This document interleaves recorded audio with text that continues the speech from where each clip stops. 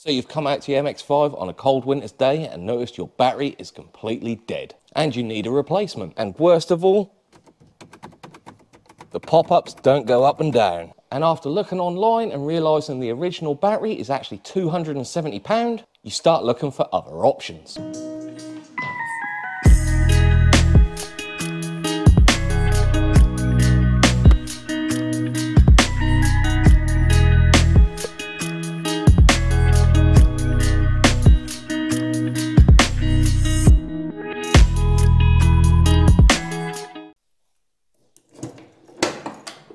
So this is how I found the battery when I bought the car. This is definitely the wrong battery. As you can see, it doesn't meet the battery stay. The battery tie down isn't the original one. It's far too long and it's installed in the wrong place. It should actually be hooked in this hole here. And the battery breathers aren't even attached to the battery. These should be right in here somewhere. So completely the wrong battery, but I guess it does fit and work. But from experience, these 057s are quite expensive. A nice cheap common battery is actually an 063. I've purchased this one as it's a platinum and it comes with a 5-year warranty. And it was just over 70 quid. A huge £200 difference between the original battery and a platinum 063. Now this 063 will not fit with these supports and these tie downs. And an MOT requirement is for the battery to be secure. But don't worry, there is a solution to save you £200 on buying a new battery. And that is an 063 battery tie down kit from G19 Engineering. I'll leave a link to this in the description below. This simple 063 tie down kit is going to save you a hell of a lot of money and it's going to stop one other common problem. On the original battery tie down, this battery tie actually likes to snap and then the battery wiggles around in the boot. You go over bumps, the battery goes up and down. And really commonly, this rear arch likes to dent from the inside out, completely ruin all your paintwork. I mean, mine's already ruined, but I really don't want a battery flying about. So this tie-down kit is really strong and secure, and is pretty much going to eliminate all of those problems and save you money. So let's get ripping this battery out. To make life easier, I'm going to remove the spare wheel, so I've got a bit more room to play.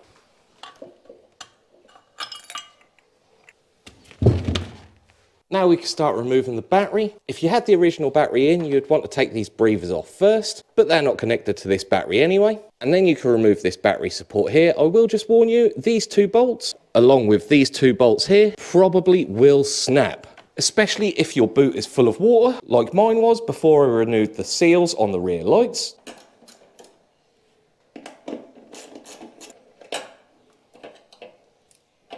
Now usually on this battery tie down you would have a wing nut right up here. Mine's actually all the way up there. So remove that tie down.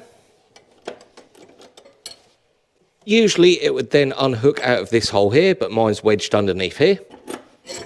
And then remove this bracket.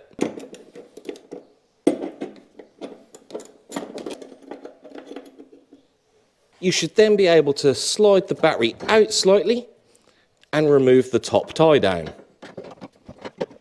As you can see, there's a little hook that goes into the chassis back there. Now we can disconnect our terminals. If you disconnect the positive first, you should then be able to slide the battery out further to gain access to the negative. Now go and weigh this battery in. With the battery and all the tie down assembly out of the way, now is a really good time to clean any of this up of rust or moisture and repair any bolts or threads that have snapped while removing the battery. I've actually already installed the G19 kit and all 4 bolts snapped. So I've drilled them out and nutserted them, which means I'm ready to install the 063 battery with the G19 battery tie down. Before installing the battery, we need to put the tie-down clamp on. This uses 2 of the original holes already in the chassis. Grab your 2 13mm bolts and you can put them in the access hole from behind. And then hold the bolts from the back and put the bracket on with the bolts facing upwards. And secure it in place with the nuts.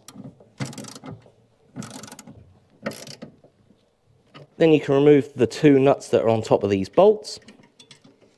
Now for the bracket that attaches to the floor. That just uses a 4mm Allen key.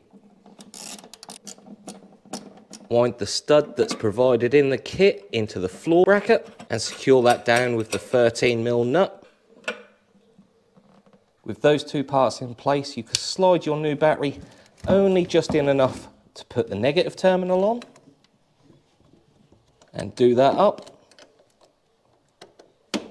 and then slide the battery into its new home. Now for the tie down bracket itself, it's installed this way up, so that catch is on the bottom against the battery. Slide it on the 2 bolts at the back first, and then onto the big stud, and install the nuts.